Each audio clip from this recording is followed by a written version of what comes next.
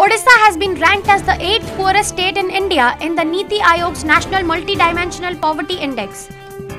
The NITI Aayog's National Multidimensional Poverty Index, a Progress of Review 2023 report was released in New Delhi on July 17.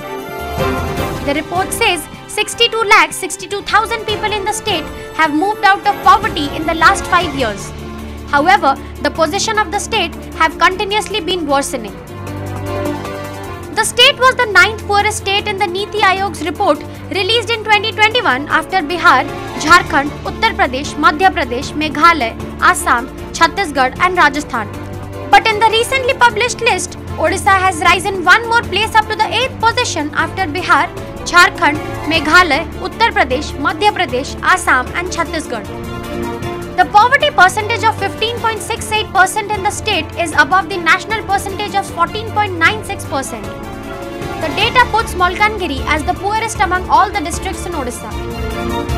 According to the report released by the government's think tank's vice chairman Suman Berry, as many as 13.5 crore people in India moved out of multidimensional poverty between 2015 to 16 and 2019 to 21.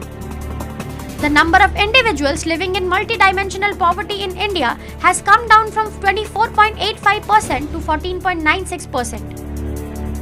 The report further states that Uttar Pradesh, Bihar, Madhya Pradesh, Odisha and Rajasthan observed the fastest reduction in the proportion of multidimensional poor.